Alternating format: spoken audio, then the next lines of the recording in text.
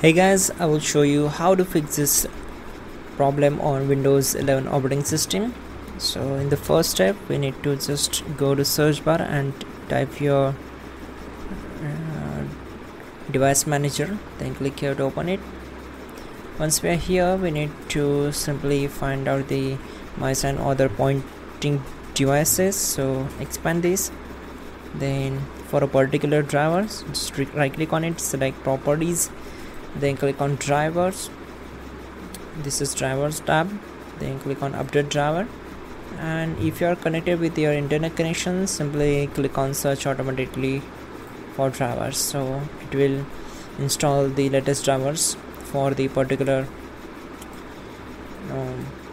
devices. So after that, close this window. After that, go to search bar, type your task manager and click here to open it. Once we are here, we need to click on run new task and then type here, so click on browse button, and then on this window we need to go to this PC, then go to C drive. After that, open Windows folder, then find out system32 folder, so open it, and here find out cmd.exe file, so here it is, select it and click on open. After that, check this box to create this task with administrative privileges, then click on OK.